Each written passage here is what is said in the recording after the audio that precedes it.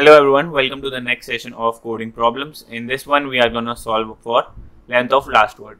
So in this problem is about we have given a statement and we have to calculate the length of last word. So here edge case you might want to consider in your mind is if we have space in the last statement it doesn't count. So if you look at to the example 2 here, input s is equal to fly me to the moon, and here the last is space, so it doesn't count. So you need to calculate the last word, that is moon, which is 4. So I hope you solve it and I will see you on to the next lecture. Hello everyone, welcome to the next lecture. In this lecture we are going to look at how to calculate length of last word of a string. So this is very basic question. Only one thing they have added is that there may be some trail spaces in between the end of sentence and it might get some, you might get some intermitted. So you don't have to get intermitted. Let's look at the intuition behind it. So if suppose we have given the word hello world, let's reverse the word and set reverse the string word hello. This is our main thing, and we reverse the string and calculate the length. But you might say, okay, then there is fly me to the moon. So what we do is we just remove the space. If we have any space, we don't calculate it. We could check this by if operation. So if there is a space, we don't calculate it.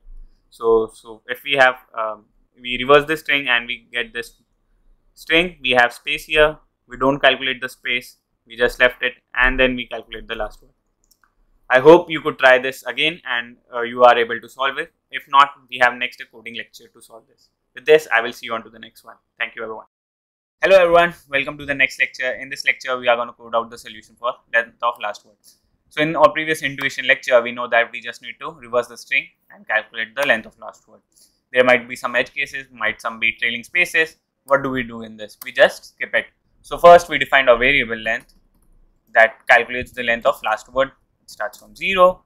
Then we have iterator I, which iterates from the reverse of the string, that which means backward of the string, that we need to reduce from 1. Why we reduce value 1 from it? Because when we loop, we iterate from 0 index. We just need to remove 1. So while we iterate, it should be greater or equal to 0. And if we encounter any space, we just skip it. So encounter any space, we reduce the value of iterator I. Now we need one more loop.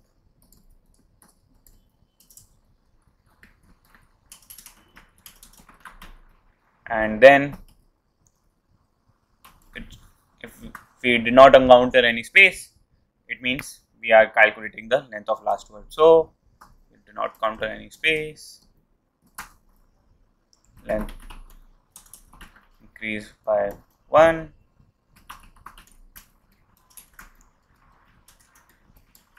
and we reduce the value of I iterator. Now we return the value of length. Let us submit it. Hopefully this could show. Now let us submit our code.